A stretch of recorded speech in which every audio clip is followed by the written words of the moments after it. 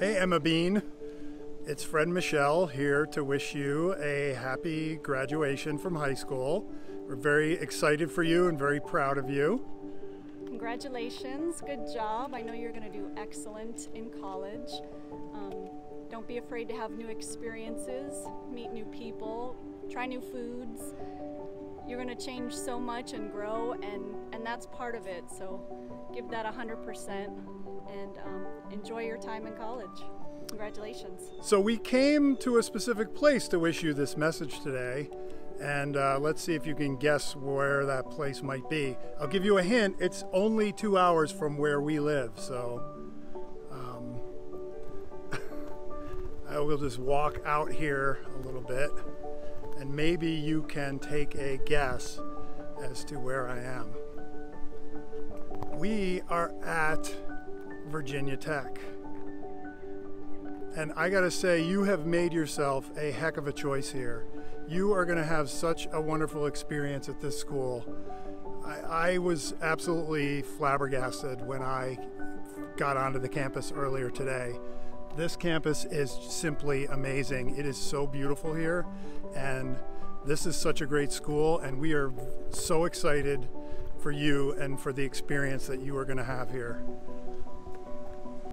If I were to give you one piece of advice, I would say, do what people say you can't.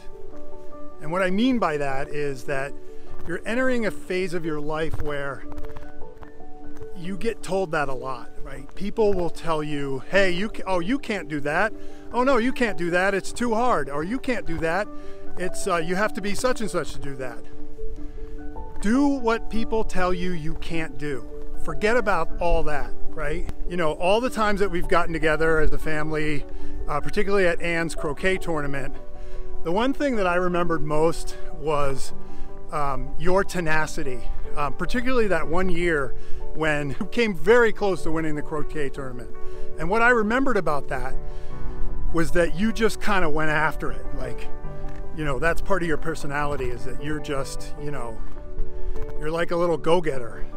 You know, it's really clear to me that you are tenacious and you just see something and just go after it. And, you know, so I don't think you're going to have a problem with the, you know, people telling you can't do something and getting discouraged. I don't think that's going to really apply to you. But. All right, Emma, so we're probably going to wrap this up here. Just want to say we love you. Don't forget how close we are. We got here in like 2 hours. Yep. We're always here for you. If you need anything, you need us to come. Anytime. Or if you want to, bring you anything, anytime. Or if you want to get away for a weekend and just get out of, you know, campus life for a weekend, have a home cooked meal. I'm an excellent cook. Always welcome. You're always welcome to come see us. And like I said, anything you need, we're just a phone call away, or a text. We're your peeps. We got you. Anyway, that's it. We love you and congratulations again. And you are going to do amazing here.